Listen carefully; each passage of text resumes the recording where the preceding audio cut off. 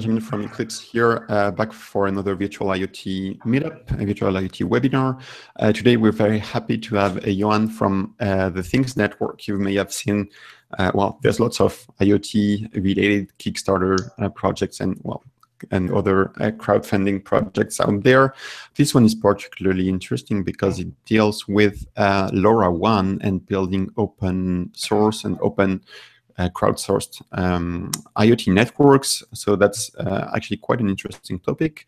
The campaign, I think, still has 8 days to go or something, and we thought it would be great to have an overview of what it is about and how you can get involved. That's an open source project, right? So as always, if you have questions, please ask them on Twitter, virtual IoT hashtag, or you can also use the Q&A on Google+. Post the questions on Meetup, whatever you like. I will make sure to collect those and ask them to Johan. So without further ado, Johan, welcome. Good afternoon. Thanks for joining us. Thanks. So feel free to quickly introduce yourself and get started with your presentation. I'm very much looking forward to it. Thank you, Benjamin, for the introduction. So, hi everybody. My name is Johan Stokking. I'm from Amsterdam, and most of all, I'm a software programmer. I am a C# developer, and I started developing Go for the Things Network. I have commercial projects I do are mostly in sports timing for sports federations, and I did my graduate internship at Accenture as a strategy consultant. So I had experience in, low-level hardware interfacing, software development, as well as aligning PowerPoint presentations. I'm not really good at that, as you will see later. Anyway, since June, I am the co-founder and tech lead of the Things Network, and we are a non-profit foundation, and our mission is to create an open, decentralized, and crowdsourced Internet of Things data network. I have 2 presentations I'll guide you through quickly. The first one will be a general introduction about the Things Network, and the second one is diving a bit deeper in the technical architecture and also how you as a developer can get your data and work with our network. So I will share my screen, and then hopefully, if everything works, I have my first slide here. And so this is the introduction. In Internet of Things, as most of you know, there are a few wireless protocols that can be used for your devices to communicate with the network. First one is Wi-Fi, we have Bluetooth, and 3G. Well, the problem with those is that Wi-Fi is very power consuming. It's an access point protocol, so it requires you to connect to a specific access point. The range is really low, although the bandwidth is really high, but it is usually not required for Internet of Things. Bluetooth is also access point protocol. Range with could be bit higher, but it's also still problematic. Power is also an issue. 3G range is good. You have almost everywhere coverage, but most of all it's expensive. You need a data subscription, and it's also power consuming. So what we need is something else, and what the industry came up with, as most of you know, is LoRa. And LoRa is a long-range protocol. It's very power efficient, high capacity, low bandwidth. It's low cost, and it's in a very small form factor. So LoRa is designed by the LoRa Alliance, and the LoRa Alliance is a group of telecom providers, chip makers, and other industry leaders in Internet of Things. And they decided to design an open specification for communication of end devices with gateways. Those are the base stations. So it's a radio protocol. There is no point-to-point connection, and it uses the free frequencies, so the 868 frequency, for example, or the 4333 in the US, or 915 megahertz. And it has very good, clear, accessible specifications. So what we basically came up with is very technology push. So we saw a gateway from Curlink, and it's a French company, and the gateway costs 1,200 euros. And we thought, okay, if we put this gateway in Amsterdam, where we live, and we place a few others, how many would we need to have city coverage? So, well, calculations was easy. It would be about 5 or 6 gateways, and it would cost 6,000–7,000 euros. So if we would connect them all, we would have citywide coverage without needing to have a commercial operator, and we could, talk directly to end devices.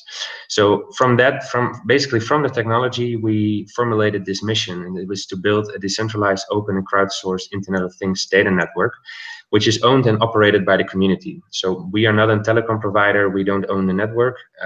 It is the people that buy the gateways. And basically, the gateways are connected to decentralized services that connect with each other. There's some network discovery, as I will introduce later.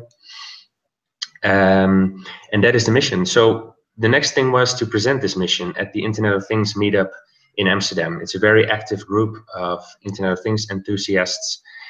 And this was in first days of July. And from this, we had a lot of positive feedback, and we already had the first guys on board that wanted to join our community. So a few days later, we had our meeting. This is in Amsterdam with a few Dutch guys. This is me calling in from remote where I was working.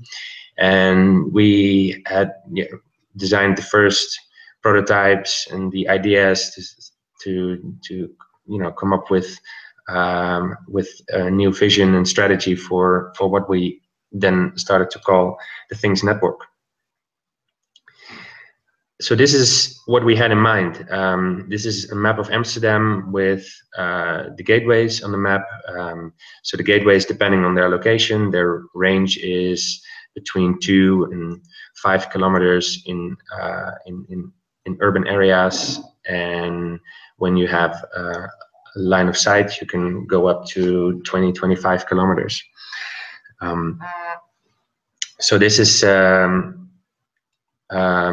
what we had in mind, and the logos you see here are our partners, and they are companies that we worked for. They are co-working spaces that we work in. They were people working there that we knew, and we called them and we said, hey, do you want to buy a gateway? This is our idea. You put it on your roof and that's it. And they all said yes. So we went there, we installed the gateways, and we had city coverage in only 6 weeks. So that got a lot of media attention, and we wanted to develop a recipe for other cities to use. So we wanted to build communities in different cities, but as we are not only a foundation that is non-profit, we also don't want to be a very central top-down organization. So we wanted to have communities be autonomous. They can use our brand, and they can connect with our backend, or they can set up their own architecture, everything. So there was the first article that was published by the Next Web, and from that we got a lot of media attention, which really helped us to find more people and build a community. Then we thought, okay, so we are working on a platform and a network, but for a lot of people that are not in Internet of Things, it's really hard to understand what we actually are doing and what you can do with this network. So we decided to design a use case, which was a really typical Amsterdam use case. You have all these canal boats, and they are running water, and we thought, okay, well, let's make a small device that you can put in your boat, and once it runs water, it will send a text message to you, and if you reply to the text message, somebody actually goes to your boat and clears it. So it is a very simple use case that would show everybody, especially in Amsterdam, that's what we were most active in at the time, what we were doing.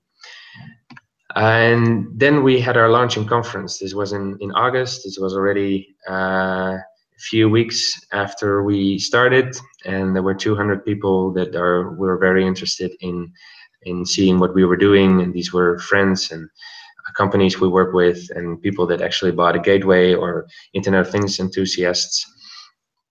And this is us, with Wienke and myself during the presentations. And then a lot of communities started, and this was only in the very beginning, communities that all around the world started to adopt our idea and wanted to deploy the same thing as we did in Amsterdam in their own city or their own area.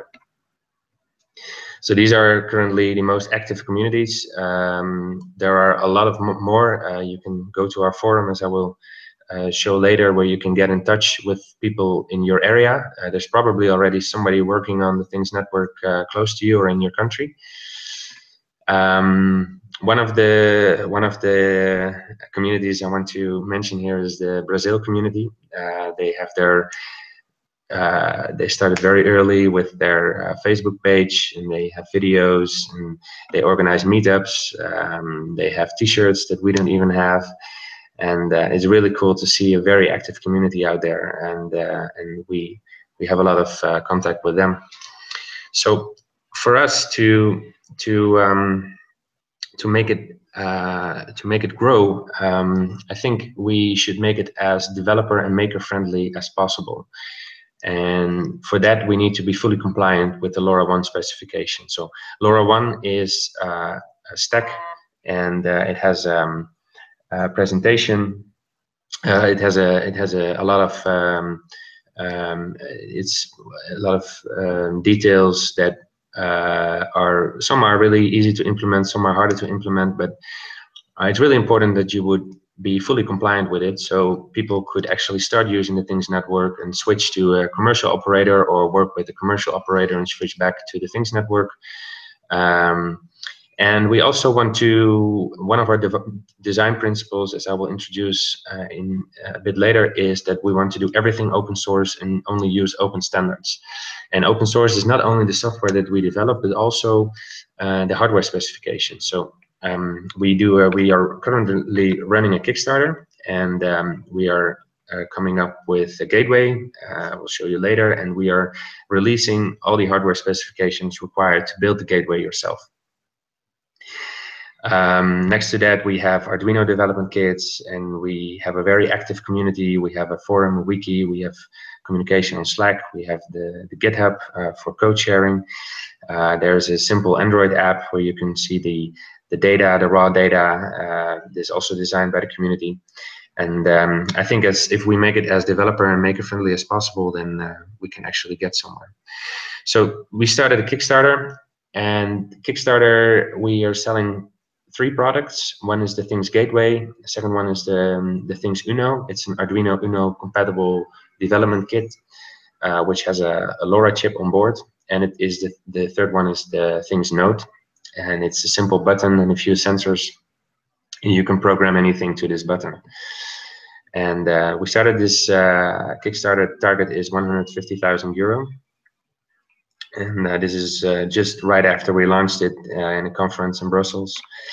And I just made a screenshot. So with 7 days to go, we have over 130% pledged.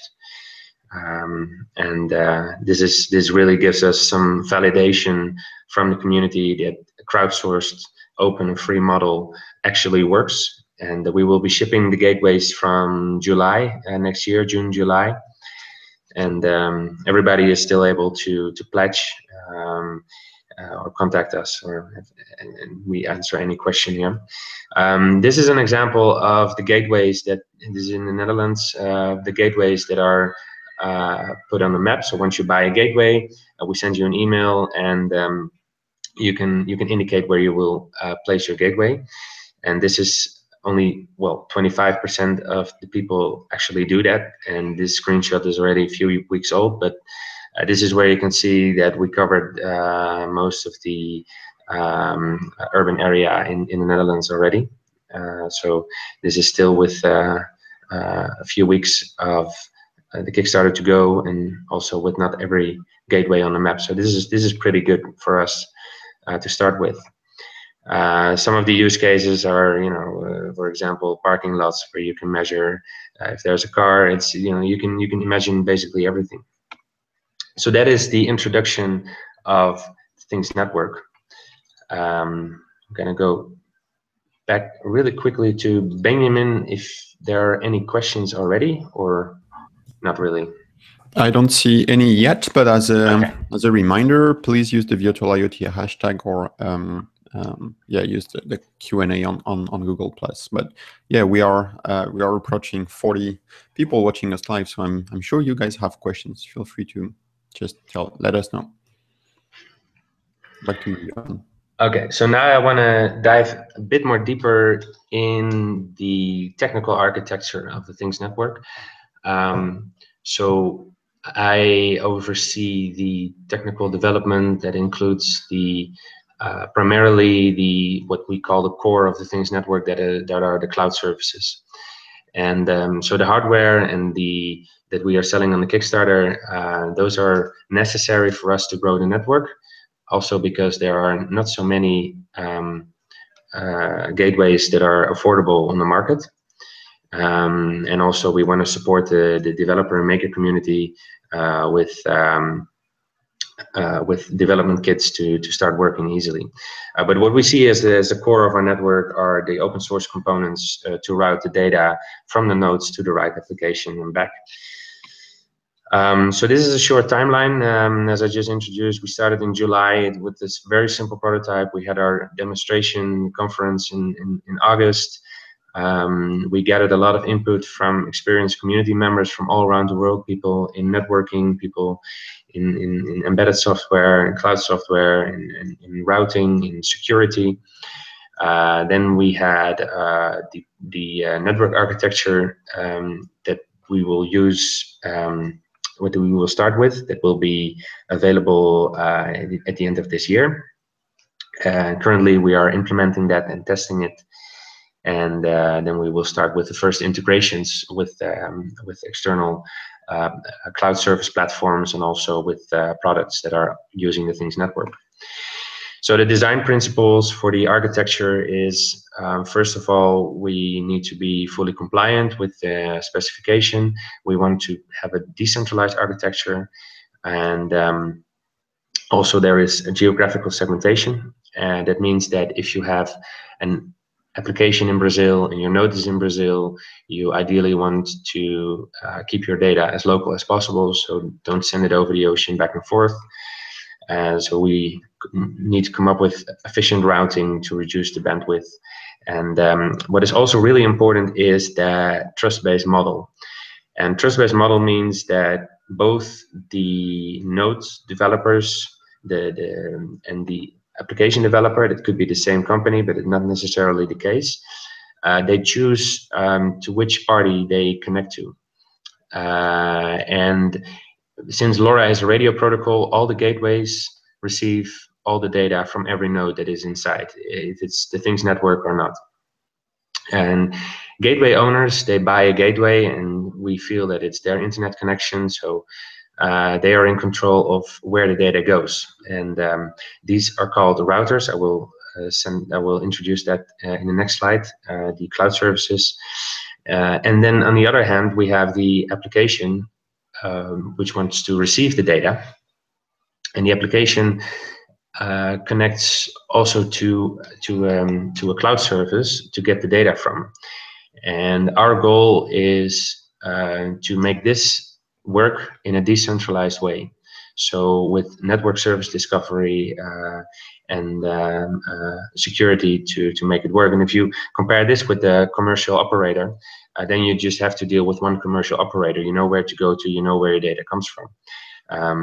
So that is different. And then finally, end-to-end encryption means that we as a platform, only as a network, we cannot unpack your data, we cannot see what's in it, everything is encrypted, and only the application and node developer knows the secret key to unpack it. So geographical segmentation, it means that if you see here on the left, the circles, they indicate the gateways, and they are placed in a different segment, as you can see, with different colors. And segments can be overlapping, and the reason why we use segmentation is because the device address space in LoRaWAN is limited to 4 bytes. So that's the classical problem that IP version 4 has.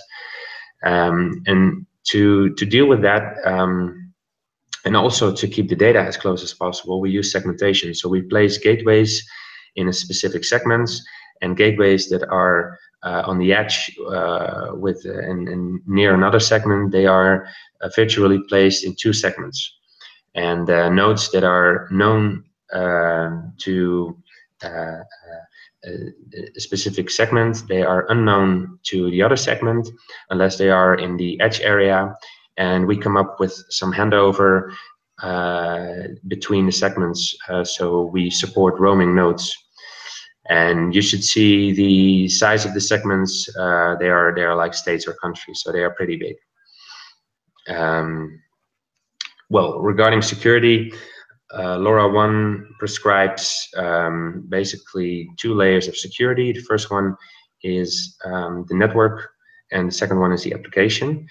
For routing, we use the network security to check the message integrity, but we leave the application encryption and decryption up to the node and the application that finally receives the data. So that is how we manage to support end-to-end encryption.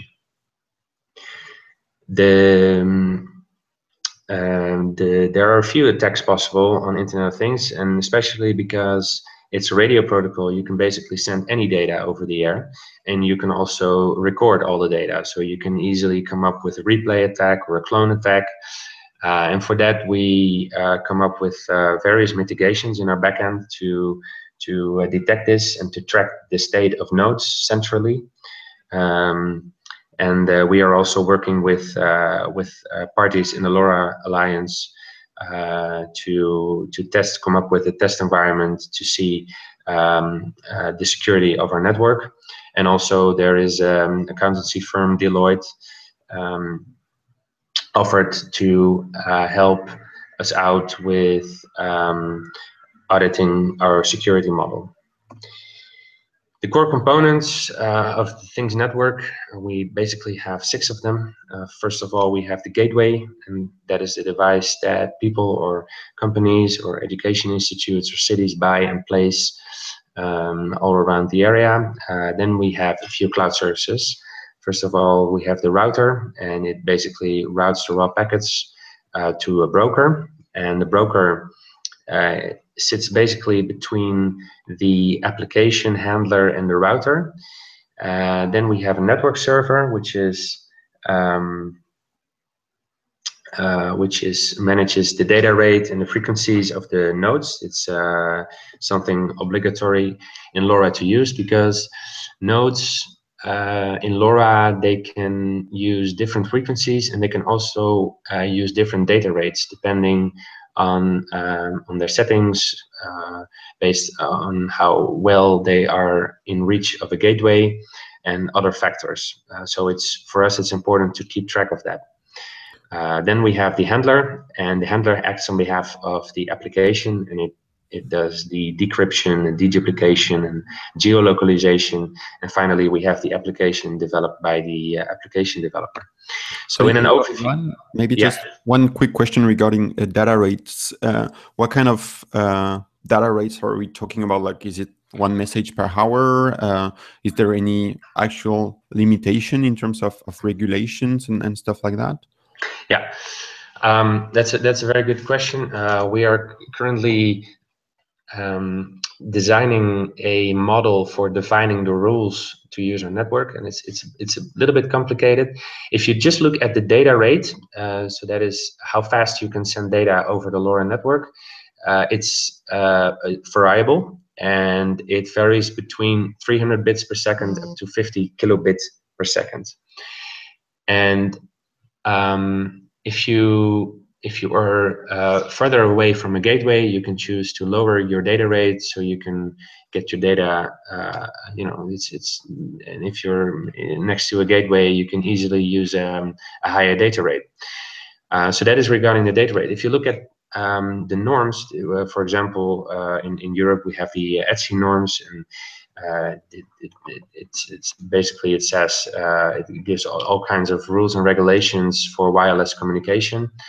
And for example, there's a duty cycle. You cannot block the channel for more than a number of seconds, and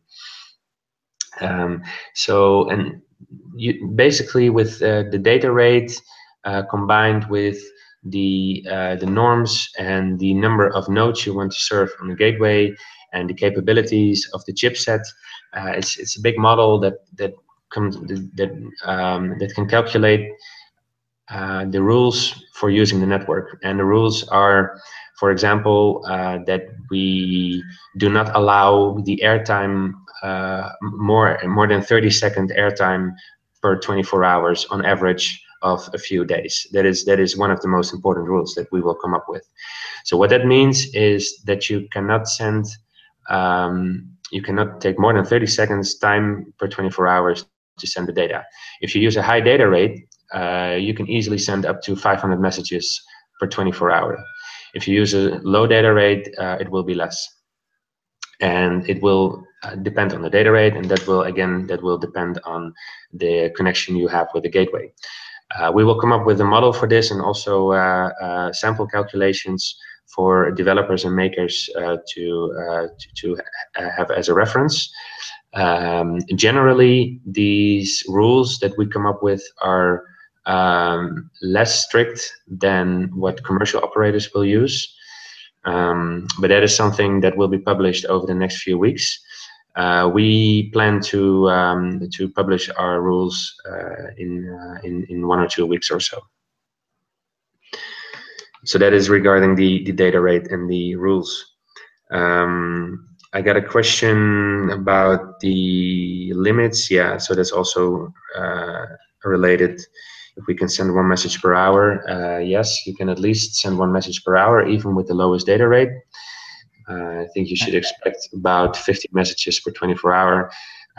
The reason why we choose to take an average over a few days is, for example, you connect your doorbell to LoRa, and you throw a big party, and you have 100 people coming, and they all press the doorbell. Then you don't want your data to be ignored after you reach the 30-second airtime. So we have some toleration there. What are the limits at the gateway level? Like if I were to use a LoRa chip and the Raspberry Pi to build my own LoRa gateway, how many nodes can be connected to the gateway? Well, theoretically, if you look at high data rates, the highest data rate, and nodes that are sending the data right after each other, you would go up to 60,000 nodes per gateway. Mm-hmm. If you look at it more realistically, I think it will be between 5,000 and 10,000 that you can actually serve.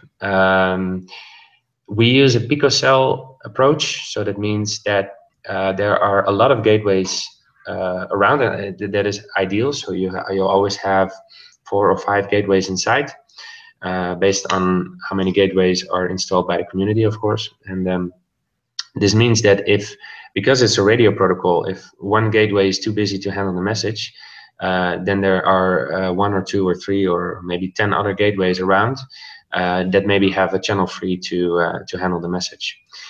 So that is also gives a lot of more capacity with using a picocell approach instead of a macrocell approach, where you would only have a few gateways per city. And that's regarding the capacity of the gateway. So this is the overview of how the core components are connected. So on the left, you see the gateways with the triangles. Those are the nodes, and they are placed in a segment. They send the data to a router, and the gateways are pre-configured to work with the specific router, and could also be 2 routers. We, as the Things Network Foundation, will provide a hosted solution, which is the hosted instance of the router. But since it's an open source component, you can just grab your Docker image and spin it up, and you have your own router. Then we have the broker, and again, the broker decouples the gateways and the router from the application.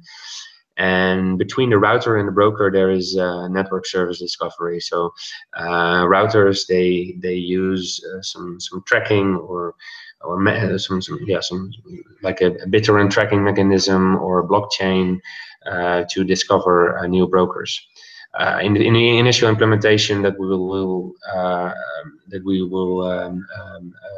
publish this year or beginning of next year, it will just be a simple list and some basic network discovery.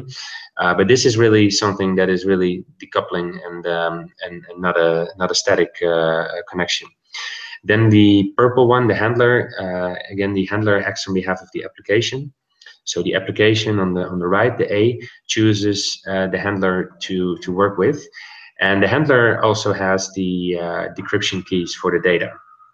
So there are a few options here. Application can use the hosted handler by the foundation. And then, of course, that handler would need the secret application key. As you can see below, you can also integrate the handling functionality in your application, because this is also an open source component, so you can secure your keys. And you should basically compare this with web server security. So if you have a website hosted somewhere, you have a web shop, and you have a TLS SSL certificate, you give your private key to your hoster so it can set up secure connections for you. If you don't want that, you can also manage your own infrastructure and your own handler in this case. So 2 examples that are between the application and the handler are Node-RED. Node-RED is a very nice open source component by IBM, which is a graphical user interface to drag and drop nodes, processing nodes with each other, and you can do anything. You can do basically anything with it. Initiate simple functions or do calculations. And second one is, for example, a cloud platform. We, as the Things Network, will not start developing a cloud platform. We believe that there are many already, many to choose from, and we want to build integrations with cloud platforms, as I will present a bit later. So you have an application and you want to register it. Well, that's pretty simple. You pick your handler, could be the hosted handler or the integrated one, and you tell the broker, hey, I want to work with you. So you give your unique application ID to the broker, and from then on, the broker knows that it can handle data for your application. So it's just a simple registration. So gateway setup, as introduced before, we have geographical segmentation. For example, we have the top one is in segment 1 and knows that it's near segment 2. Then we have 2 that are in segment 2, but they are near segment 1 and 3. And then below we have 1 in segment 3 that is also knows that it's near segment 2. And they all send their data to a router, and they send data to the broker. Again, this is network service discovery. It can also be another router, your own router, or for example, we work with the ports, and they want to set up their own network infrastructure. So they have their own gateways, they have their own router, their own broker, everything they use themselves. But they may use the community's gateways and the foundation's router and broker as a backup. So you can get the data to their broker also from the community, and vice versa. So packet routing, if you have the node on the left, which is inside of 2 gateways, this is a sample device address, it sends the gateway sends the data to the router. But there is also another gateway that has the node inside, so it also sees the same payload, and the router receives basically the same package twice. But the first one is from segment 1 and could also be segment 2, and the second one says, yeah, it's primarily, I'm primarily in segment 1, but I'm near segment 1, segment 3 as well, so this node could be there as well. So that is used for addressing, because for example, if you have an underground waste container in New York, you can easily use the same device address in Boston, because they will never see each other, and they will not collide. But using segmentation, you can keep these separate. To be sure that you're talking to the right node that you expect it to be, you always have to do a message integrity check, and that is in LoRaWAN specifications. It's called the message integrity check, the MIC check, and it's based on the network security key. So then the network knows that it's dealing with the specific node. So the device address can be reused, and there can be collisions, but the final check is with the security key. So then this is the discovery process. This is the device address, and it basically asks the broker, the router asks the broker, hey, can you deal with this data? Do you know about this device address in this or that segment? And then a broker responds, yeah, I can, or no, I cannot.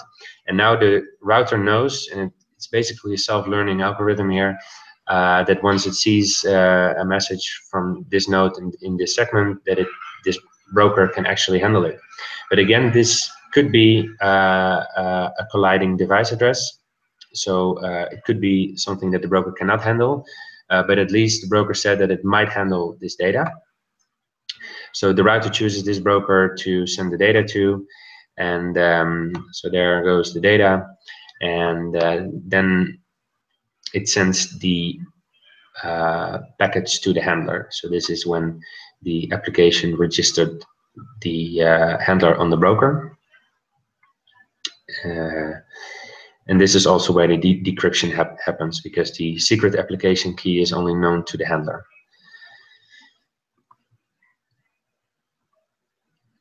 In LoRa, there are two ways to register your node. First of all, you have personalization, and the second one is over-the-air activation. And you can compare this with static and dynamic IP addresses. With personalization, you actually hard-code your device address and a network security key in the device. And when you're using over-the-air activation, the device sends a join request message, and it basically says, hey, this is my application ID, this is my unique device ID, I know my application key, but I will not expose it, and I want to join the network. And then the network has to find the right application and registers it on the network, and it gets temporary device address. Since we support the LoRaWAN specification, we will support both personalization and over-the-air activation. So over-the-air activation, the way it works is that the application first registers itself with a unique application ID, is the app EUI. And when a node wants to join, it basically sends a join request message with that same app EUI and its unique device EUI. It's also picked up by the other gateway, so the router receives this message twice. And then it's the same network discovery. The router asks the brokers it knows if it works for this specific app EUI. If there's a malicious broker that always responds yes, that's fine. There is a security check here that the message should be signed by the application with the secret app key that is only known to the application, in this case the application handler, and also only known in the node. So this is where end-to-end encryption comes in. So the brokers, they respond yes and no. Then we have our network server, and this is the one that manages the data rates of the nodes as well as the frequencies, and it handles the MAC commands. Those are commands that are used for LoRa communication between gateways and nodes. The temporary address that the node gets is assigned randomly. So again, it could be a collision, but collisions are detected by checking the message integrity using the network security key. And then the broker, the application signs the message with the secret key, and it doesn't expose the application key, but it only gives the signed message back. So the broker sends a join accept, and the router sends the join accept back to the gateway that has the highest signal strength with the node. And from then on, the node can use the Things network with the temporary device address, and it's registered with this specific application. So that is how over-the-air activation works. While network management, it's similar. There is some packet. It goes from the router to the broker. The MAC commands that are used for LoRa to work are sent to the network server, and application payload is sent to the application. So what we want to do with these open source components is to decouple everything that's LoRa related from the application.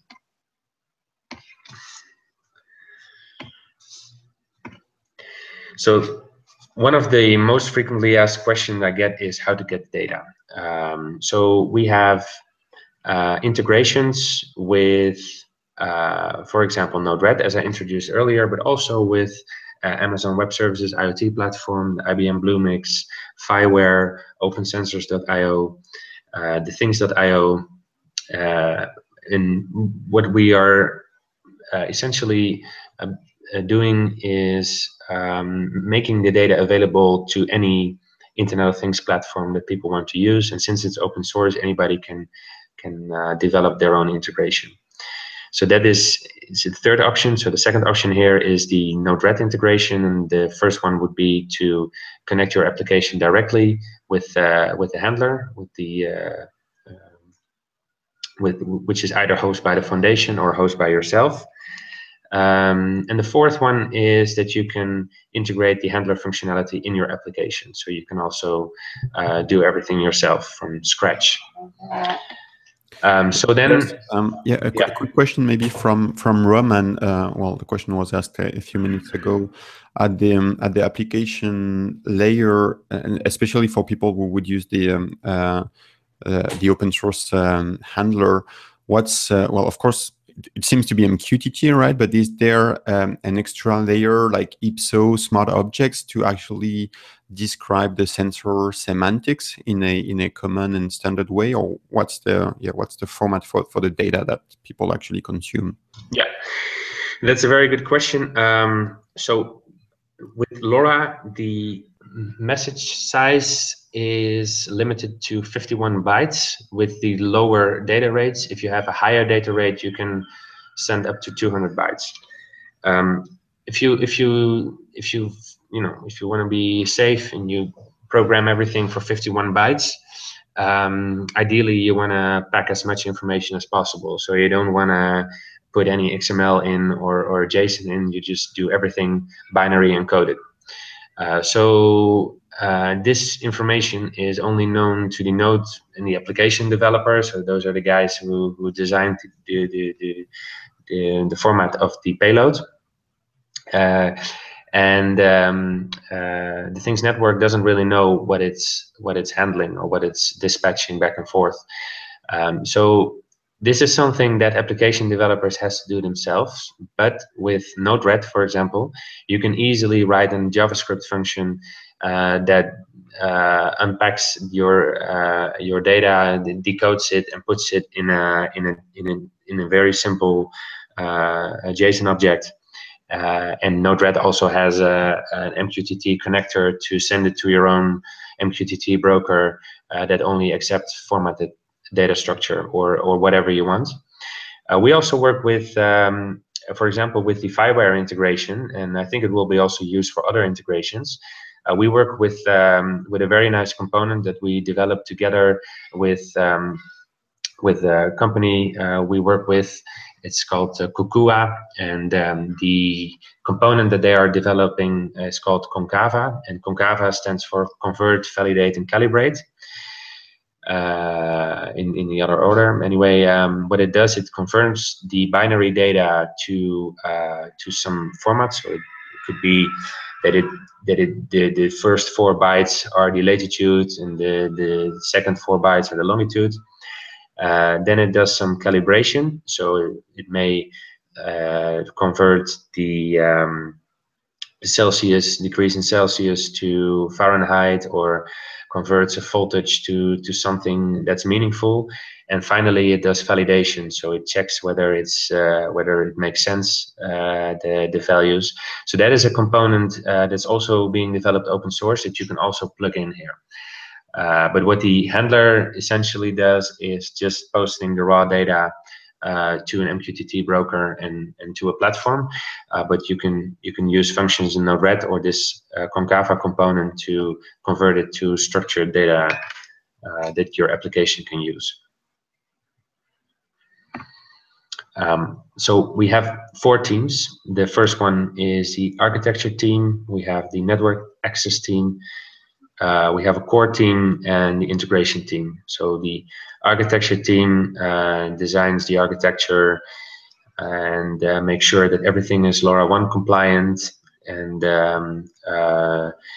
comes with solutions for all the challenges that we have regarding decentralization and openness.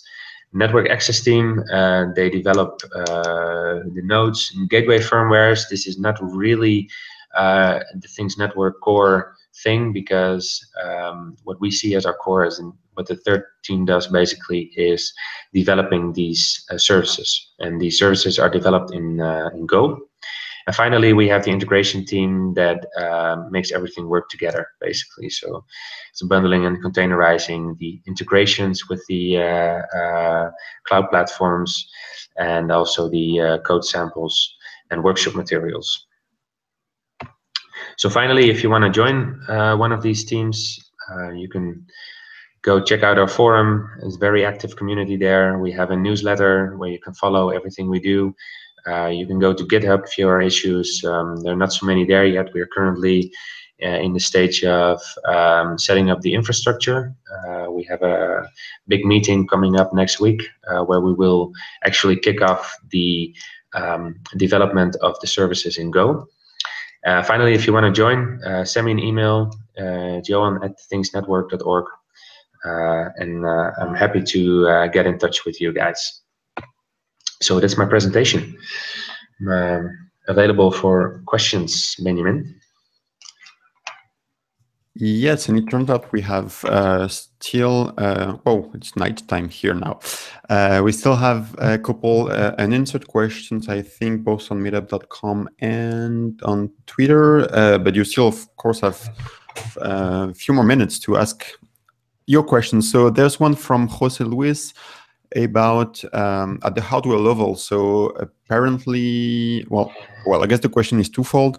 What kind of modem, what kind of chip do you plan on using for building the gateways and the like? And the question is especially around the SX1301 from Semtech. Apparently, some people seem to have trouble sourcing the component, and there seems to be delays, lead times. So how are you actually going to source your modems, and any tips maybe for people interested in building solutions on top of LoRa modems? Yeah. So currently, people that want to develop a gateway, they have one option, and that is the SX1301, as mentioned by Benjamin. So that is also the one that we will be using in our gateway. There is a lot of demand for them, and I am not involved in the purchasing process of these chips, but we've had some trouble as well in the beginning. My advice would be to keep trying. I think it also helps to bundle purchasing them, so you can find people that also wanna buy an SX1301. That always helps. You can also go to our forum where people are working with the SX1301 or are in the process of acquiring one. So there are a few options there. That would be, your do-it-yourself gateway. Second option would be to buy an off-the-shelf gateway, and for that we advise to buy a multi-tech gateway. You can also contact me to get in touch with the guys at Multitech to get your starter kit. It includes not only a gateway but also a development kit to get everything up and running.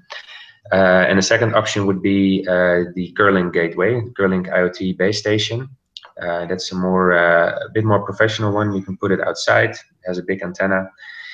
It's a bit more expensive, but those are the options. So first, find people, make a combined purchase, or buy an off-the-shelf gateway.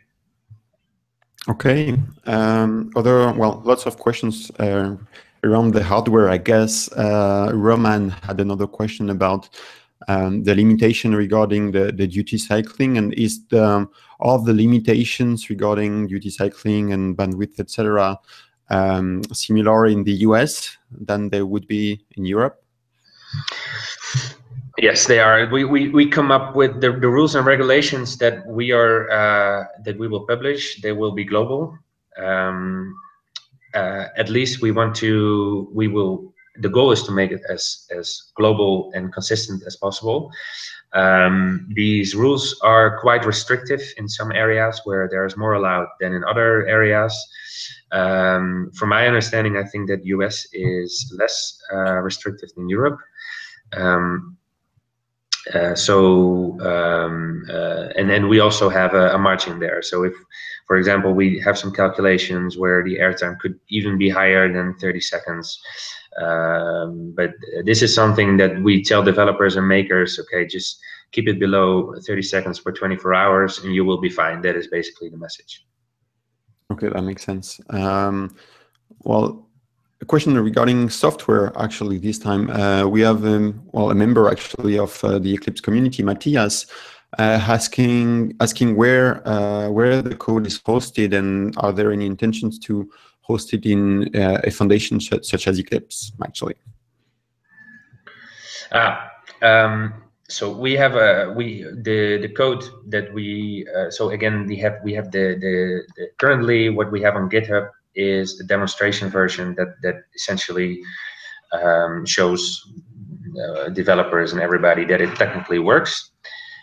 We have our kickoff meeting of developing the core network and the services as I just introduced next week.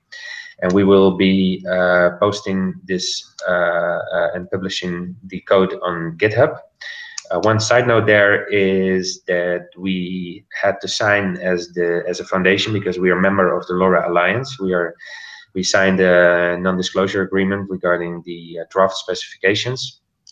And as we want to support the latest specifications, some of the code that is for the draft specifications will not be open source, but everything else is open source.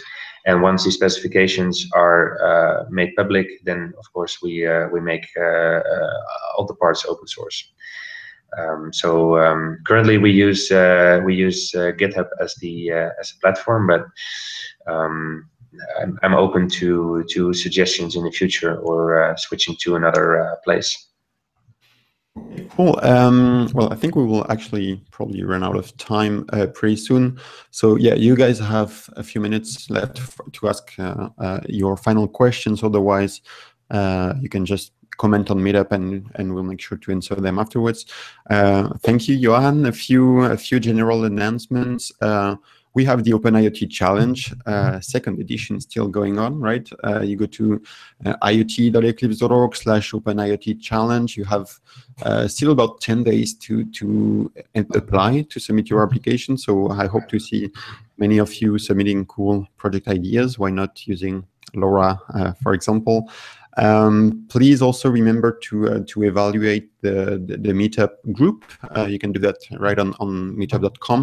It would be great to get your feedback as well as suggestions for what you would like to see next. I think we will be back in a couple of weeks. But yeah, if you have any ideas of speakers you know, or you would like to present something yourself, please let us know.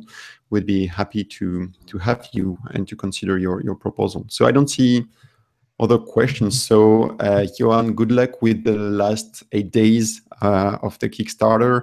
We were talking about projections just earlier, so I hope you guys will get a few more dollars, but I think you're pretty much funded already. So it's going to be great to see the progress of your project in the next couple of months. And yeah, thanks again for your time. Thank you too also for this opportunity to tell our story. Thanks. Thank you. Bye bye. Take care. Thanks. Bye.